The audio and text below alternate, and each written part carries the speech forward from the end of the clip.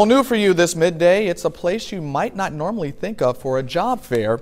Terre Haute's United States Penitentiary is hosting a job fair today. The training center opened its doors to people to talk who are interested in working at prisons.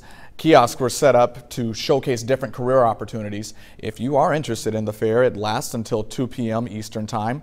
All you have to do is head over to the prison's Job Training Center. It's located just off of State Road 63 near the penitentiary. Terre Haute houses just under 1,600 male inmates.